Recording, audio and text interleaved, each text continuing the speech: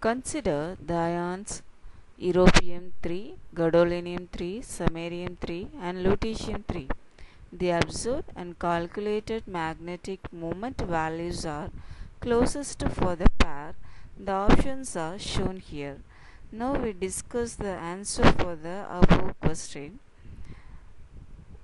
These are the electronic configuration in free state and +3 oxidation state for europium, gadolinium, samarium and lutetium.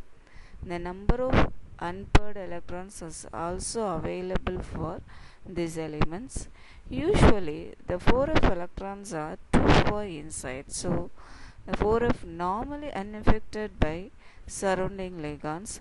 Hence the magnetic moments of lanthanum 3 plus ions are generally well described from the coupling of spin and orbital angular momentum. So spin-orbit coupling constants are large. Ligand field effects very small, but in the case of F0, F7 and F14, that is lanthanum, gadolinium and lutetium, L is equal to 0, that is no orbit effect.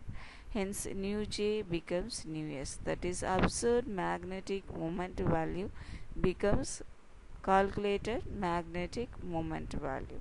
This table also confirms this statement. For europium having different values, for gadolinium 7.94, 7.94 similar values. For samarium is also having different values. Lutetium having 0, that is same values. So as per this statement, that is lanthanum, there is no f electrons in f orbital. F7, that is gadolinium, half filled orbitals. F14, that is lutetium, completely filled orbitals. The L will be 0, so these three will have S term symbols.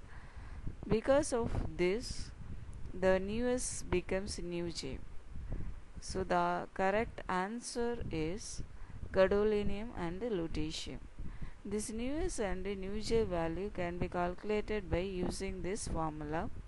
So the correct answer will be gadolinium and lutetium. Thank you.